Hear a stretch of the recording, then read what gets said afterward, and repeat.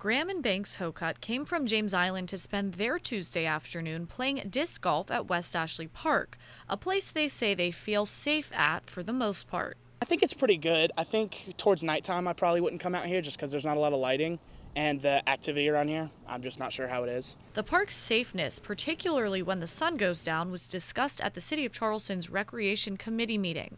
West Ashley's a unique park in that there's a lot of wooded space there around, and a lot of marshy area, a lot of spaces around the lake and everything. And I think it's starting to become a concern of the community around the park. City Councilman Kevin Sheely brought up the time an incident in the wooded area around the park prompted an evacuation last fall.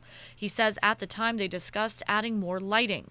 Signage at the park also indicates the entrance gates are closed from dusk until dawn, but Sheely said he's not sure that's always the case. I guess my question is, can we move forward with better lighting at West Ashley Park now? And can we move forward to have that gate where it will, where it'll be automatic, where at dusk that gate closes? City staff answered his questions, saying there is a proposal with Dominion Energy for lighting updates, which will be in the 2025 budget request. Staff also admitted there has been some inconsistency with when the gates are being manually locked and agreed they should work towards implementing new lock technology. That park is prone to having some nefarious activities that happen around it. It would be great to have additional lights. It would be great to have a lock that was locked without human error.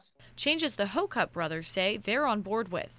More lighting and just, maybe someone on duty even, just to or someone nearby, just to have, a second, hands on deck. So yeah.